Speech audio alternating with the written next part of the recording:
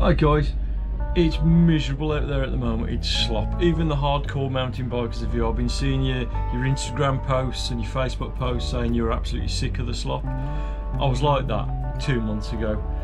But I'm going to put a video out today, and this is of Clent Hills, and it was before the National Trust actually destroyed the trails by felling trees over them, making lies saying it was diseased trees, even though they put them over the trails. Basically, it was my favourite trails as of last April, and there's a good selection. There's some new ones that actually came about towards the end of the year, but that the Trail Pixies made. But these were my favourite trails, and these have been my favourite trails for about 4 or 5 years. Enjoy the video.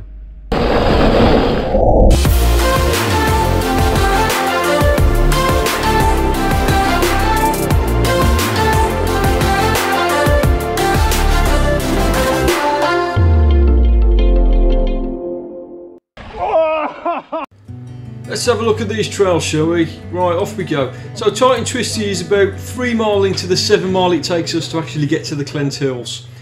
Watch that route there, that's happened me a couple of times, and this fantastic little down and up.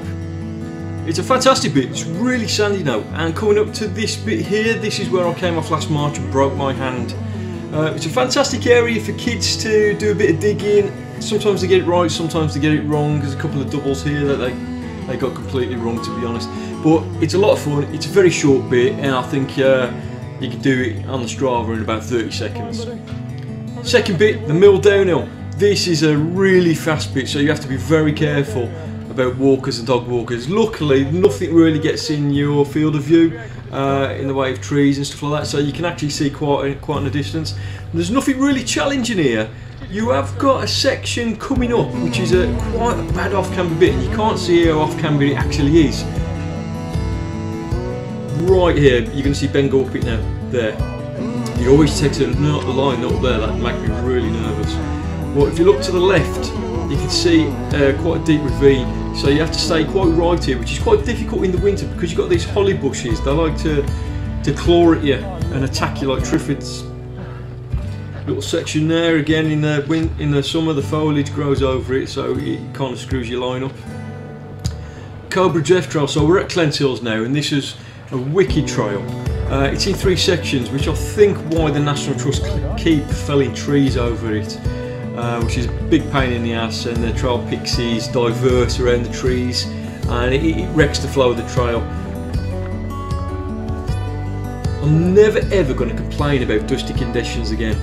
Judging by, looking at this winter, how wet and disgusting everything is. This section here fills up with quite a lot of water in the winter.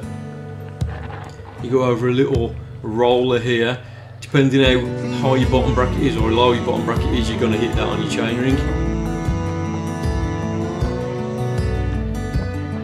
And we're coming up to a section here where it drops down onto the main pedestrian path, and again I don't think the National Trust like this very much. So this is after the first time the National Trust closed it off, and the Trail Pixies actually did a diversion. We were doing it for the first time, so we didn't exactly know where we were going, so we were taking our time down here. A few nasty routes that could catch you out. And coming into a fast sweeping berm, or it's not as fast now it's been diverted into that, but again the National Trust, thank you very much, they've closed it all off again. Couple of drops down here, you can go a lot faster than this, and there's a fork, so you can go left here or you can stay on the route that we're on now. Very, very steep this section, so you've got to be careful, especially when it's a bit slick. The village. The village is a wicked track, it's very fast, not very long, and this is actually Ben Law that was on my new bike. I think I'd had this bike about a week, and it was the Cube Stereo 150, awesome bike, carbon frame, really, really fast, and Ben was just testing it for the first time. So he goes over a little jump here, and then Ben doesn't jump, and he actually got a bit of air there, so that's the credit of the bike. And Ben, sorry Ben, you are good on the bike. A little double there. And this section here, this is a brilliant section. It's very hard to get control down this section, especially in the winter, and the bluebells are out, look. So I think this was April. This section's really steep, goes very fast into a step up. But as you can see from the terrain, it's really off camber here, so in the winter you've got to be very careful on these little sniper routes that are actually coming down. Fast bit there, and again it goes into the steeps again. Love that trail, absolutely love it. There's me in my one shirt. Okay, this was a fairly new trail, dug out at the beginning of last year. Again, the National Trust have felled trees across it, so we can't do it. But I think that's because, from what they said, it was affecting the residents' houses at the bottom of this trail. All the water was actually running down and then flooding some of the gardens. So that's what they say, why they say they've closed it off. But this trail was wicked. I just wish it was still open now, because I was getting closer and closer to that Strava time. Really fast, really loose down here. The mulch in the summer when it's dry like this, it's very, very dusty, and there's not a lot of traction, but I suppose that's where the thrill is. This bit was incredibly steep, and again it comes on to the bottom where the actual cobbled path is, and goes up to the top of water, and that's what the residents were complaining about. The spine's an interesting one. Last year, or the year before last, they actually did a bit of a renovation. They filled in a lot of the ruts. Yeah, you see that dog walker? She heard us ages before we actually went past her, because we called out to her. And that over dramatisation, which is what we get a lot of in Clint. Yeah, they filled in a lot of these ruts. Basically, the ruts is what made this section challenging, especially when you're doing it fast. I think I damaged 2 rims down here in the space of 6 months, just by going I was on a hardtail, just by going too fast over certain sections and pinch flatting my rim. But this bit's always good, because you've got the anticipation to go into the next section, which is one of our all-time favourite sections, which is Rooty Bit, and it's just to the right down here.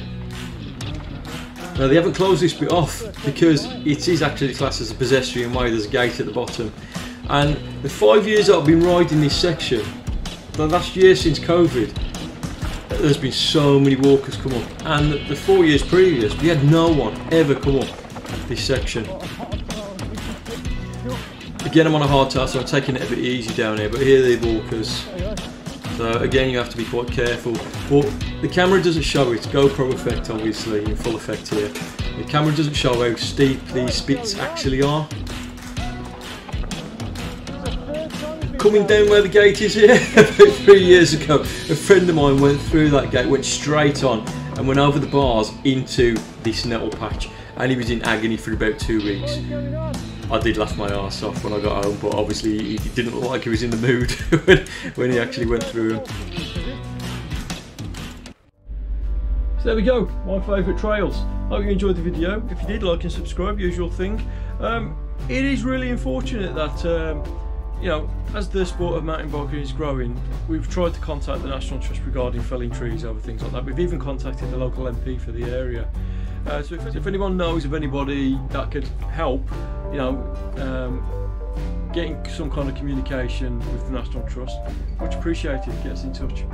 But until then, it ain't going to stop, is it? We're going to still dig. It's a lot safer for the people on paths. It's a lot safer for the mountain bikers to be away from the people on paths. See you next week.